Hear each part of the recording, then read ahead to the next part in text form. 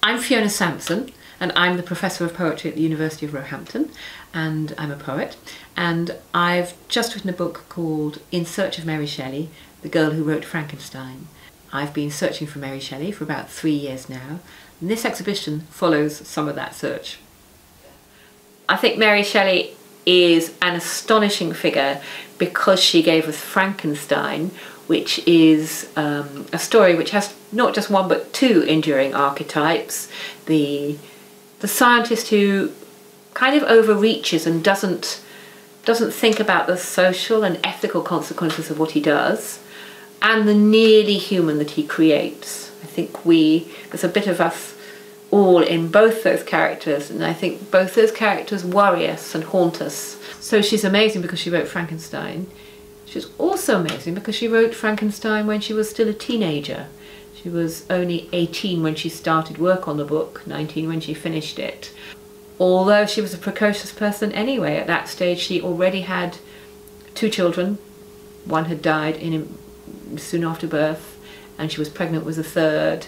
She was experiencing family suicides. She got married while she was writing the book. She moved house while she was writing the book, all while she was so young. So she's an incredible role model, I think, for all of us who think, oh, there's something I really dream of doing, like being a writer, but of course I haven't got time in my daily life. She found time. And then I think the third reason Mary Shelley is amazing is that she is a romantic, and she is a romantic who lets us into romantic thought and romantic radicalism through a woman's experience.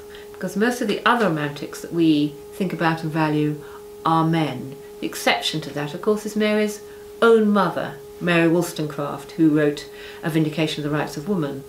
Mary Wollstonecraft is famous as a feminist philosopher, but she was also just more widely a political philosopher and a philosopher of education. She was very interested in the development of the whole person, and she just didn't think that women were exempt from that.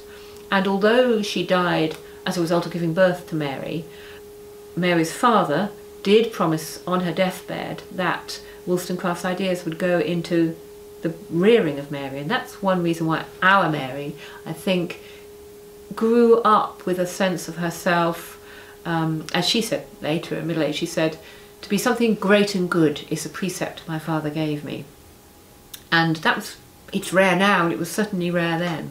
Her father was also a radical philosopher, William Godwin. He was a philosopher, he was a novelist of ideas, so probably his most famous novel is Caleb Williams, which was published in 1793, so 4 years before Mary was born.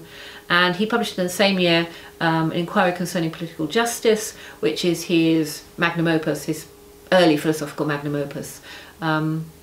Influential, very much arguing for, in a way, a utilitarian anarchism. So let's get rid of traditional forms within the family and within the state, which are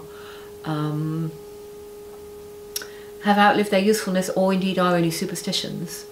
And that in turn informed our Mary and her life choices, because she ran away with a married man when she was 16. He was obviously Percy Bysshe Shelley, and she had children with him out of wedlock. But when they first ran away, it was to found a communitarian, an ideal community in Switzerland. In fact, that didn't happen because they ran out of money and had to come back to England after 6 weeks. But in doing that, she wasn't just following her heart or excitement. She believed she was doing something radical and important, and that her father would have approved of, although it turned out that he didn't. And so the Mary who wrote Frankenstein had been disowned by her father.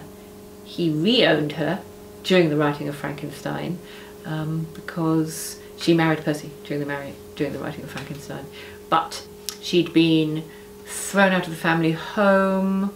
She'd been exiled from the family home during her early teenage years because she had some mysterious illness of the arm, which seems to have been a profound skin disease, and there was perhaps worry that she had TB or even leprosy.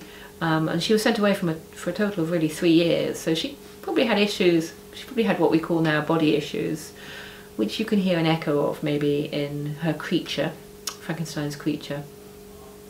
So there were a lot of things that went into the making of the Mary Shelley who wrote Frankenstein.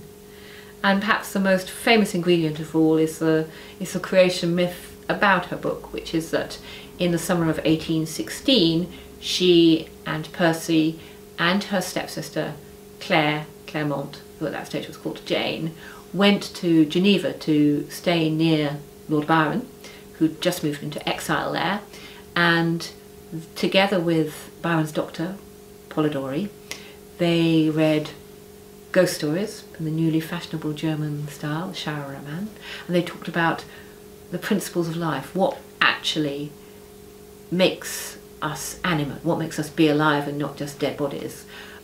And Byron set them a competition to write a ghost story each, and the two who did were Polidori, who wrote The Vampire, which became the first vampire fiction, and Mary Shelley, who wrote Frankenstein, which became the first science fiction, because she put the science of what's animation, what's being alive, together with the fiction of the ghost stories to make the first science fiction.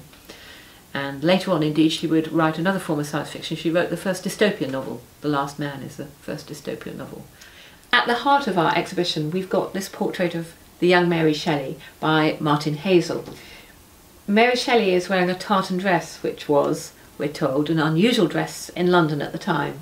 And the description that we have of her wearing that dress comes from Thomas Jefferson Hogg, who later fell for her, was very interested in her. So it's probably a fairly accurate memory, and it's a memory of the 16-year-old Mary in the weeks before she eloped with Percy. She's just hovering in the doorway of her father's library in Skinner Street, and Percy, Shelley, and Hogg are there to meet, ostensibly her father, but actually to meet her. So this is 16-year-old Mary in a tartan dress. We had to guess which tartan it would be, and we went for black watch as a fairly standard. I thought that because Mary was a strawberry blonde, she would probably go for blues and greens as the most flattering colours for herself. I've just been to look at the exhibition as it's being set up, and very excitingly, in the last case is the famous page of the hotel register in the Alps that Percy signed in his name and Mary's and Claire's, declaring himself as a humanist and an atheist and a lover of men, and saying that their destination was hell. It's a famous register because for a long time it was lost, and the story was that Byron had come along later and to protect Percy had crossed out his name. In fact, it turns out that it's only Claire's initials that are crossed out and Percy's name has been underlined, and the Greek version of the passage from Ecclesiastes in the Bible where the fool has said in his heart there is no God has been written in the comments column with the fool underlined and gone over in bold letters. So whether that's Byron or not who did it, someone certainly didn't protect Percy, and it's amazing to see, but it's also amazing to frame that story which we've all known with what's actually also on the page, which is higher up the page it's very discursive. Obviously early 19th century hotel visitors felt they could write whatever they wanted in hotel registers, so someone talking about the glory of God, and then someone else underneath that writing a comment saying, why do people make themselves look so foolish? What a stupid thing to say, I paraphrase. So obviously Percy wasn't just boasting, here I am, I'm an atheist. He was responding to the comments. It's like a kind of Twitter, it's a kind of, or Facebook, conversation going on. It wasn't out of the blue. Funny how you're always learning things. And I don't feel my search for Mary Shelley has finished at all yet. I hope you enjoy yours here today.